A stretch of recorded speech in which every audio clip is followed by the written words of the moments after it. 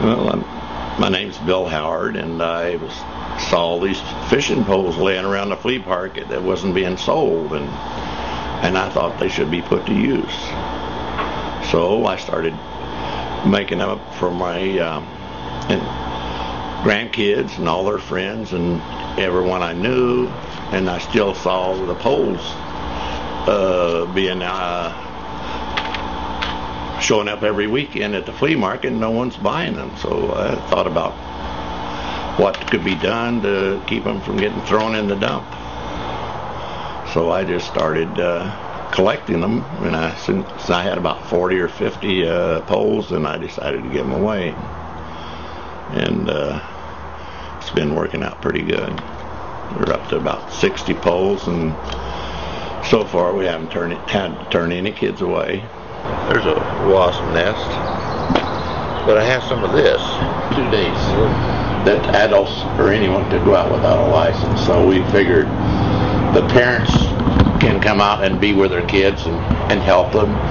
And some of them are learning themselves. They've never been fishing, the parents.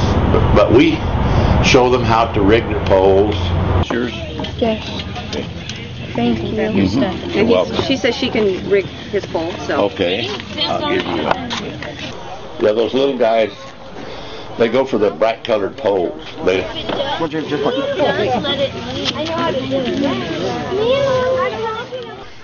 And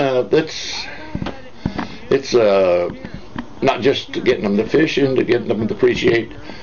You don't have to throw things away. That there's life in, it's a form of recycling. Maybe your worm might have came off. Reel a little bit, just a little bit. I've been fishing all my life. When I was a kid, I would have loved to have one of these poles.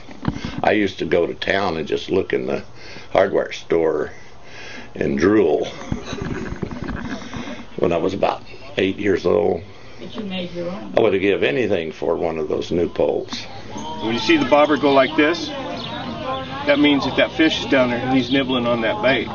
Oh, it seems to me that kids may lack something to do. They might get bored, and they play video games. But some of them might wind up joining gangs if they didn't have anything else to do, and we try to get them hooked on fishing. And that works out pretty good if they can catch something the first time out. It'll keep them coming back. Look at that tiny fish. He put fish.